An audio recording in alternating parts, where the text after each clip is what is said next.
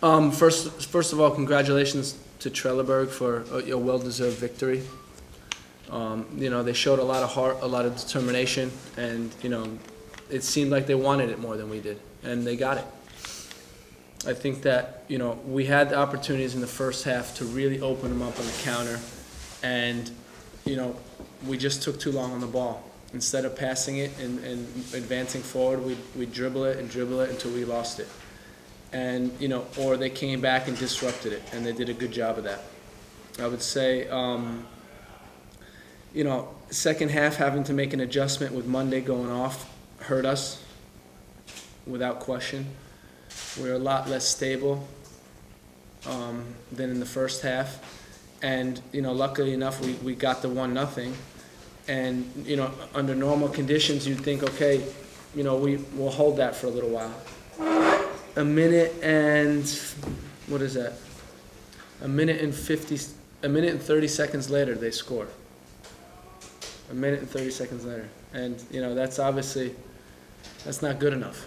That's not good enough. And and then obviously to give up the 2-1, it hurts.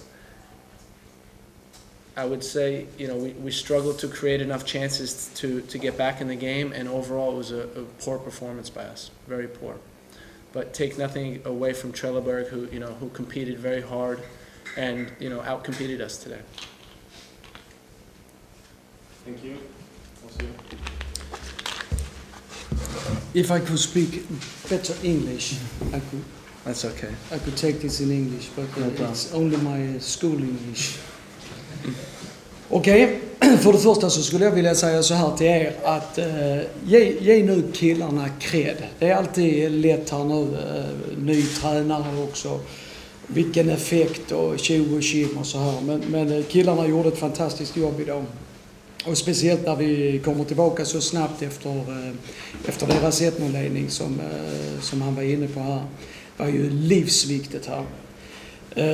Vi hade lite matchplan här att ramla ner med Ramadan eftersom de ligger med 3 stycken på mitten i sitt 4-3-3-spel. Och försöka att täppa till på mitten här. Och vi lyckades ganska så bra precis i början här, men efterhand som matchen led här så stoppade de in på Krasniqi och de här spelarna. Så att det osade lite hett här i slutet utav första halvlek. Men vi snackade igenom i paus. Vi hittade lite hål, speciellt bakom på deras vänstersida. Där vi kom igenom betydligt mer än vad vi gjorde på deras högersida. Killarna, vi lovade varandra här att vi skulle ha rejält med aggressivitet, intensitet, ligga hårt eftersom Hammarby, som han också var inne på, hade en förlust här nu senast med 1-0. Och kunde vi störa här och ha den här intensiteten och aggressiviteten och ha ett bra omställningsspel så kunde detta gå vägen. Och jag är ju såklart oerhört lättad och tacksam för den här vinsten efter så kort tid som vi har pratat igenom detta. Thiago gör en bra match tekniskt. Han är en finurlig liten jäkel och det är härligt att se. Ramadan får göra mål också. Han har inte spelat så mycket, men jag kände att han var sugen på att spela, hade mycket energi och visade detta också. Peter Abelsson blev pappa igår, kunde tyvärr inte spela idag för han var tvungen att stanna kvar på sjukhuset med sin fru och sin familj. Och Tobias Mattsson gör ju en suverän insats som mittback ihop med Johan. All cred till allihopa.